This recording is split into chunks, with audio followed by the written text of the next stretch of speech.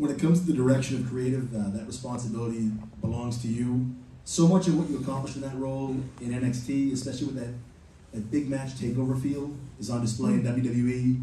For me, it's the build to Nakamura's debut. I think it was 2016. Talking about Sami Zayn. But were there key moments to help shape your vision as head of creative while you were in NXT? Oh my God, so many moments, right?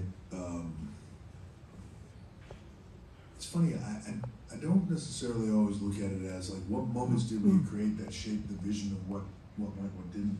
I sort of always approach it as just, what do I want to see? Luckily for me, I think you've heard Sean say this as well, we approach this like fans, right? We approach this, I'm a kid sitting on the couch. How would I make this the biggest thing I've ever seen? And then I was fortunate in my career, that kid was fortunate in his career to sit next to some of the greatest minds in this business.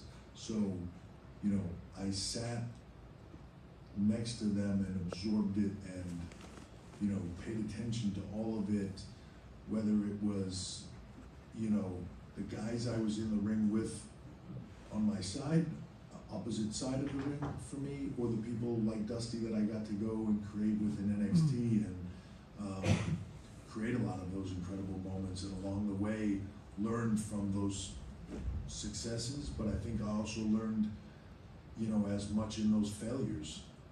You know, as much as the internet likes to point out failures, the people that point them out to the most are the people creating them.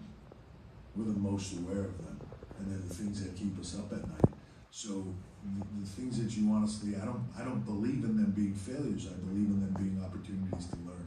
So the things that worked there, I learned from, but the things that didn't work there, I really learned from. The things when I was here that I watched that I thought, that didn't work, why?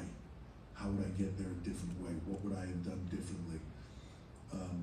That's how I approach it. I think it's how Sean approaches it. I think that if you're a fan, great man once told me, put yourself in the seat, you'll never go wrong. If you can keep that mentality your whole career, then I think you're onto something. So that's how we approach it. If it's working, I'm happy. Denise Salcedo, Instincts Cold.